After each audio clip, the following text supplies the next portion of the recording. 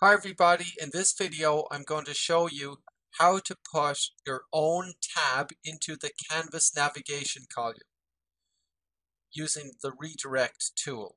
Okay, um, this is not always best practice, but if I feel like I really have to do it in this case, um, and I try to keep the tabs to a minimum so that there's less distraction and clutter in the course. We need to go to Settings, then Apps, then find the Redirect tool and put in the URL of the page we want it to redirect to.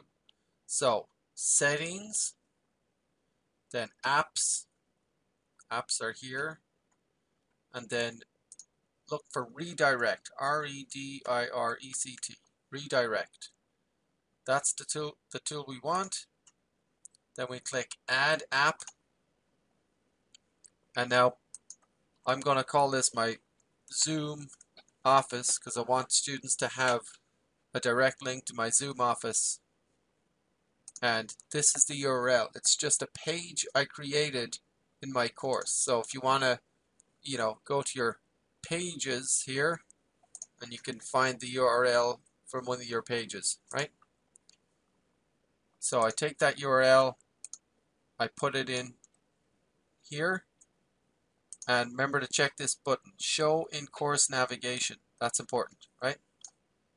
Add App.